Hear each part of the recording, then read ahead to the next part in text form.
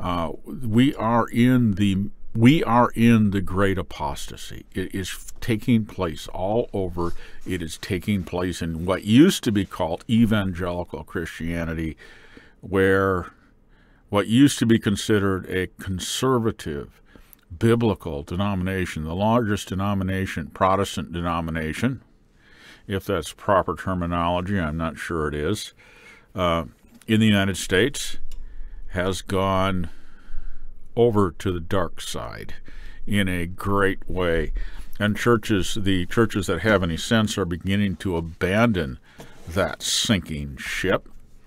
Don't want to go down with J.D. Greear and Beth Moore and Russell Moore and all the social justice warriors over there.